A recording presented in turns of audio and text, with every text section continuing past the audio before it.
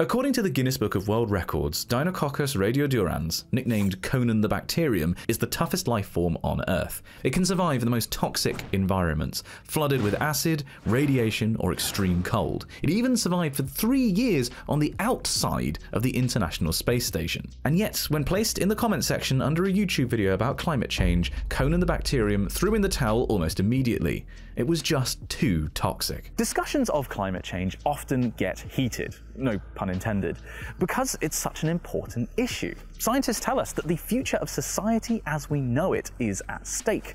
And so naturally, there are passionate voices in the debate. On the one side, you have scientists who have sometimes spent decades of their lives researching the Earth's climate, and people who listen to those scientists and interpret their work, not always accurately, calling for change. On the other side, you have, well, it's been changing. Conan the Bacterium is no longer swimming in a toxic sea of climate denial, but a toxic sea of climate doomism.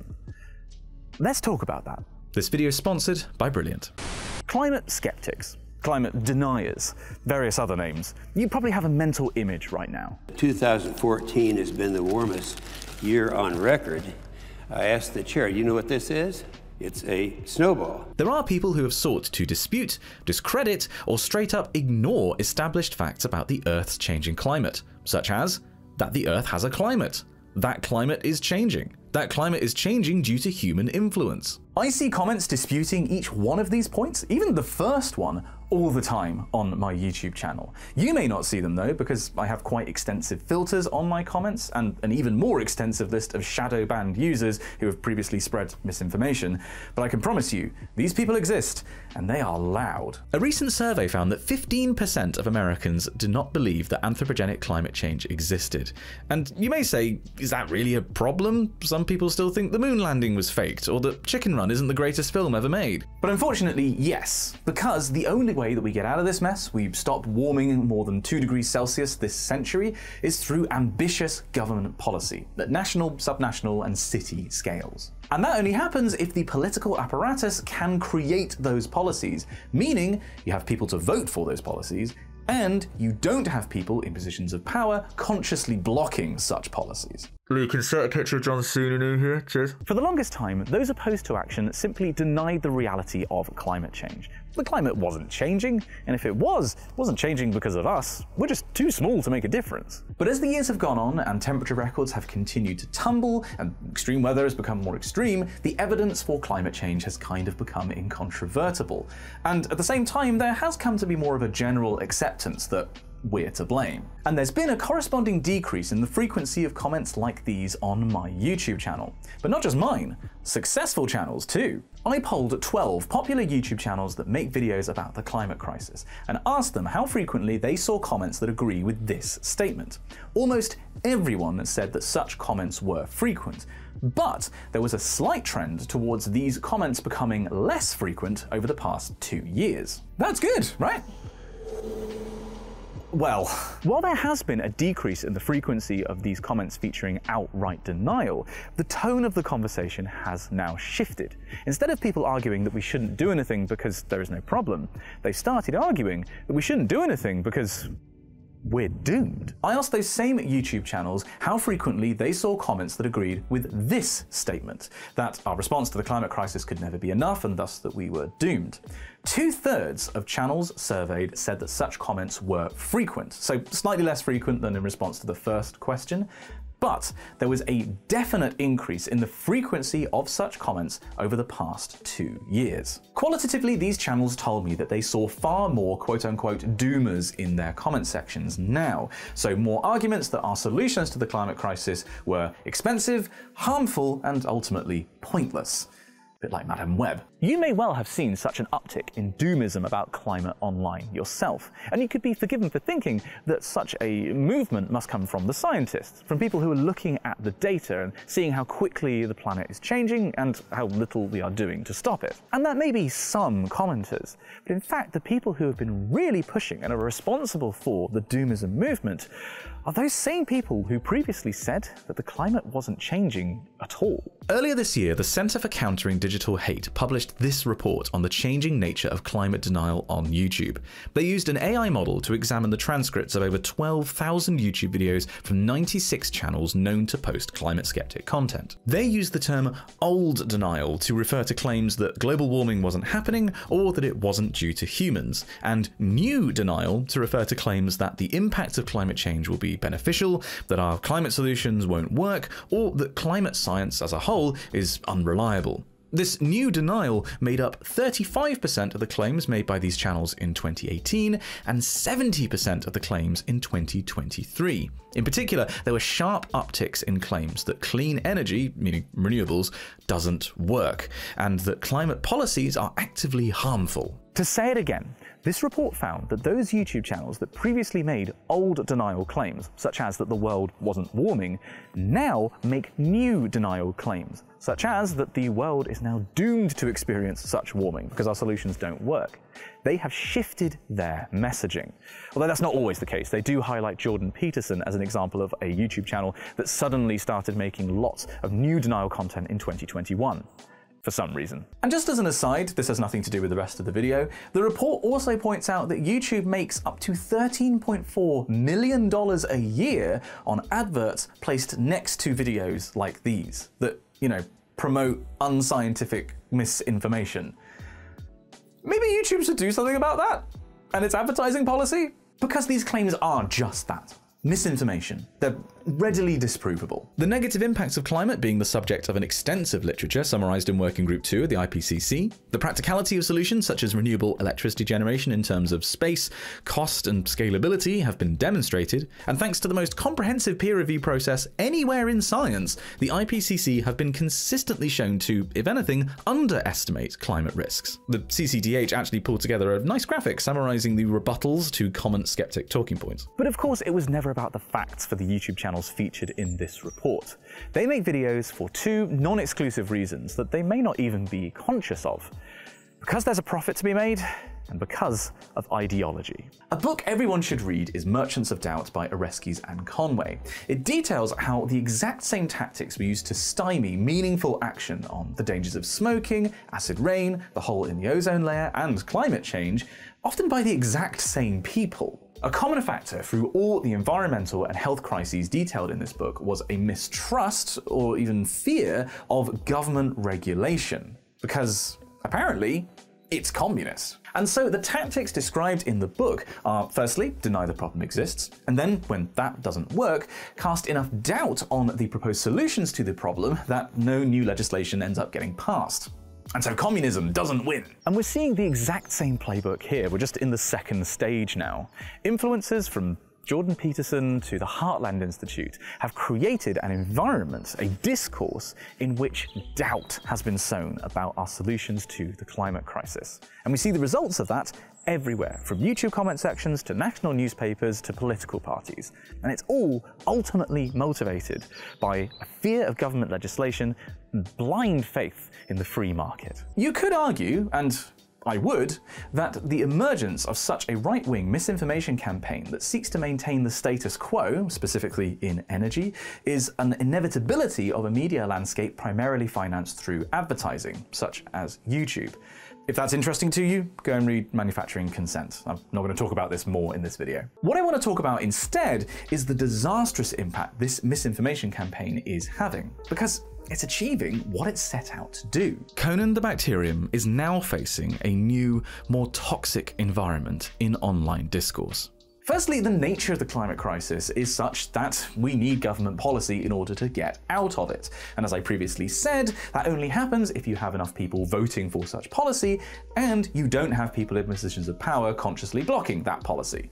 Well, the latter is definitely still happening. Luke, could you put a picture of Joe Manchin here, please? Cheers. And the former has now entered a new, more challenging phase. Because previously, if somebody didn't believe that the planet was warming and then experienced new temperature records being set, personal experience can, though not always, win out, and they might change their mind and start supporting climate policy. If, however, somebody believes that the country is going to be ruined by these new solar farms that take up more space and kill more wildlife and are more unreliable than fossil fuel infrastructure, then they can't be easily disabused of that notion through personal experience, only through experts patiently explaining that that's not the case. And unfortunately, we know that that's not very effective. In other words, refuting the new denial position is inherently more difficult than the old denial position, because it's more intangible. It relies on the careful analysis of large-scale effects that you cannot personally experience. And so, you're quite likely to believe the first authoritative voice that you hear on the subject. And right now, that is leading a lot of people to despair. The new denial movement is undoubtedly moving people to climate despair. A generation of people is now growing up hearing that the planet is warming and ecosystems are dying, and that there's nothing we can do about it. Research from King's College London found that 33% of Gen Z and 32% millennials in the UK say there's no point changing their behaviour to limit their impact on the climate, because it won't make a difference anyway, compared with 22% of Gen X and just 19% of baby boomers surveyed. Now, there are many reasons why somebody might become fatalistic looking at the climate crisis. I don't mean for this video to reduce a load of complex social factors down to you were duped by misinformation. But I would like to draw a very clear distinction between climate pessimism and climate doomism. Many scientists and activists are pessimistic about our response to the climate crisis or the speed of coming changes. And I think that's a very valuable thing. I found this paper on the value of considering the worst case scenarios of climate change really interesting. And it's open access, so you can read it yourselves. There'll be a link down there along with all the other references. But that pessimism is not the same as doomism. Pessimists will tell you that what's coming is probably going to be really bad, and we should do everything we can to try and avoid it. Doomists are an extreme. They're actually what the new denial movement wanted to create. There are now large communities online of people who claim that nothing we can do to the climate crisis will make a difference, that humans will go extinct, that use words like hopium to describe, quote, non-believers. No new legislation, there's no point. No attempt to disrupt the status quo, there's no point. Apathy. Exactly what the climate skeptic movement ultimately wanted to create. And it's comments like theirs that have been slowly and surely poisoning the comment section underneath YouTube videos and Reddit posts about climate change, actively corroding our response to the climate crisis, reducing ambition in policy and dissuading other people from supporting plans that would make a difference, all at the most crucial time for climate action. This video is not aimed at doomists. I can't deprogram people like you in a cult. Instead, this video is aimed at people who have seen doom-laden comments under YouTube videos, or have heard that there's no point even trying to address the climate crisis. Nothing we do matters. I can tell you categorically that is wrong. Our solutions, even if not complete, will make a difference. And if someone tries to tell you that there's no point in even trying to tackle the climate crisis, then they either lack fundamental understanding of the climate system, or they look at the difficulty of the task ahead and just think that's too much for them. There's a chance that it might not work. In other words, they're a coward. There are many reasons why we should be worried about the future. While things are certainly going to get worse before they get better, there is a very real possibility that the 21st century will see global and regional climate tipping points being reached. Our relationships with the atmosphere, with the oceans, and with the biosphere are currently unsustainable. Maybe that will result in global societal collapse. Maybe the hot models are right and we'll see 3 or 4 or 5 degrees of warming this century. Maybe our response to the climate crisis will be the final, pathetic chapter in global civilization as we know it. But we have no evidence to indicate any of those things are a certainty. To cherry-pick the worst-case scenarios from all possible projections and to deflect all personal responsibility from finding a solution, that's exactly the playbook of the climate deniers of old. There is no reason to give up hope. We have solutions that we know work and have already made a difference. I made a whole video recently about how we are heading in the right direction. Too slowly at the moment. But that is just a pathetic justification for giving up entirely. As long as there is still a spectrum of outcomes to the 21st century, as there still is, we still have agency. We can still choose where on this graph we end up and what that world looks like. A pessimist may say we'll probably end up towards the top end, but they'll also say that it's worth fighting to make that not so. What we do now matters. How we source our energy and our food, how we transport ourselves, how we build our cities, how we relate to our environment matters. Who we elect to lead us and form our laws matters. Because we can consciously build and expand climate solutions that work and will make the future better. Don't let climate skeptics tell you otherwise. And I, for one, will not stop trying to shape my personal and our societal impact on the environment to make the future better. Because it's too important to do literally anything else. Perhaps the most important skill to have online when researching the climate crisis is scientific literacy, being able to place a claim in context and, crucially, decode what a statistic is actually saying. I've been lucky enough to spend 8 years of my life at university, studying physics, the atmosphere, and the surrounding mathematics. But you don't need to go to quite that extreme in order to develop a personal scientific and statistical toolkit. In fact, you can learn at your own pace in a free and easy way with Brilliant, who have kindly sponsored this video. Take a quick quiz when you sign up for Brilliant and you'll be matched with content from their thousands of interactive lessons that fits your skill level and interests across subjects in maths, data science, and science. To give you an example, a frequent talking point by climate skeptics alluded to in this video is electric vehicles.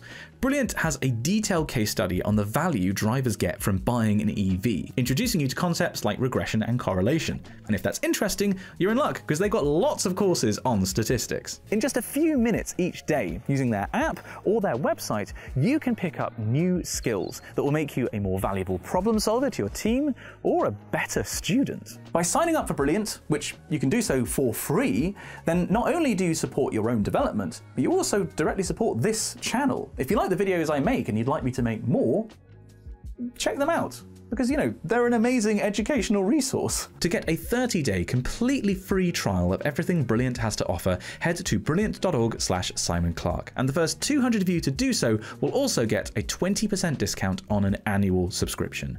That's brilliant.org/Simon Clark. With thanks to Brilliant for sponsoring this video and for continuing to be, well, brilliant.